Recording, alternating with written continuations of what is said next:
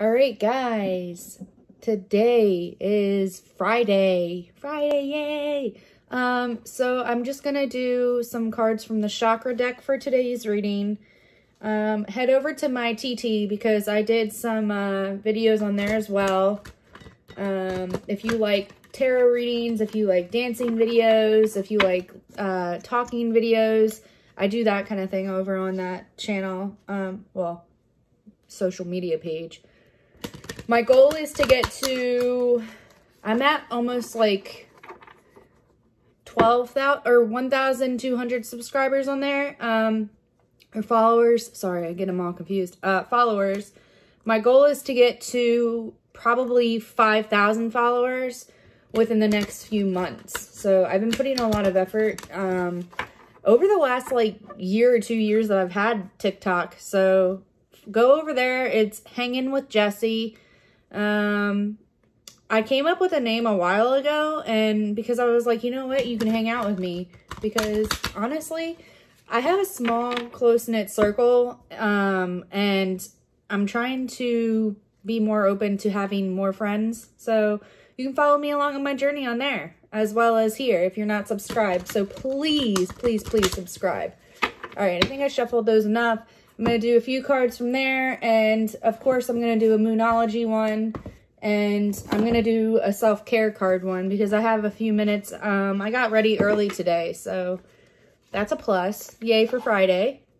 And tomorrow I'm off, so I'm going to be doing a few things. I know I have to finish my week 10 homework stuff, because that's due. Thank God another semester is done. Let me know if you guys are going to school as well, because it's tough. It is tough.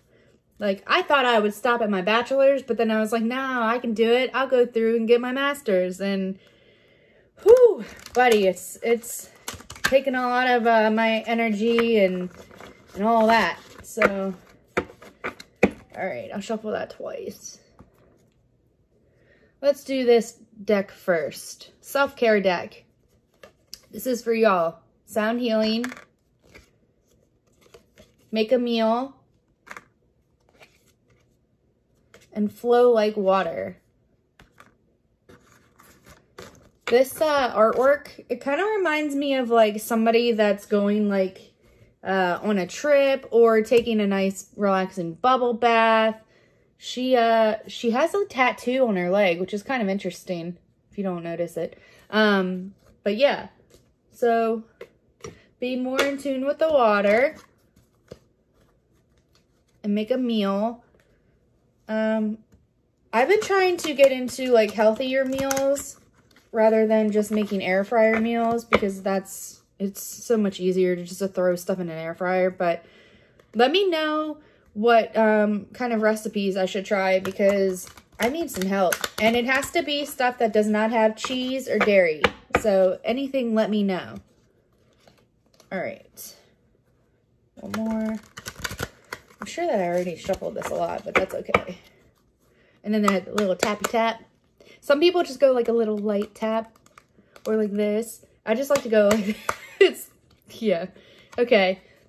Insecurity. This is for y'all. Perception. Impasse. I have to look up that card. I don't remember that meaning. And then joy. So to me, what I see with these cards is somebody is feeling their perception is negative. So they're having a lot of insecurities within themselves. And look at this close up. It's like the little devil.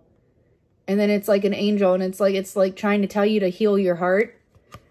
So your perception needs to change to be able to spark joy into your life. Boom. That's what they said. Okay. Let me get the book for impasse so I can read out what it actually means. I don't remember what it means. Oh, it's saying what's done is done. The card can indicate the end of a great emotional upset. The power to change direction for the better is supported in rust. Your angels appear to protect you in the long run. This is a detour, not a no. Be in the here and in the now. Things will change. Go where you are led for now. So that kind of makes sense as to why it's like giving you the insecurity and changing your perception to a roadblock and then to get joy. So that's very interesting. That's a good read. Wow, y'all got a good read. Okay. Let's see what the Moonology deck says for you. I kind of like having my setup in here because I'm not like sitting on the floor. I'm actually comfortable in a chair. Okay. I'm going to shuffle it twice.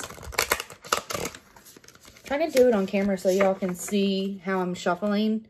I've learned this new technique and I love it. I absolutely love it. Boom. I love it. Don't get me wrong. When I get into my new place, I'm going to have like one of the rooms is going to be my tarot reading room, and then I'm going to have like my crystals set up and all of my decks set up, and then I'm going to usually use my ring light. Like right now, I'm just using like the natural light because I think it looks pretty. But once I get my actual setup going, I will be using everything that I have. All right. Should I do it from the top? No, I'm feeling like the bottom. I'll do 3 for you. Okay. Bring love into the situation. That's interesting. Prosperity lies ahead. And then it's a time for healing. See? It goes with your impasse and your perception and insecurity card. Is the healing card. Wow.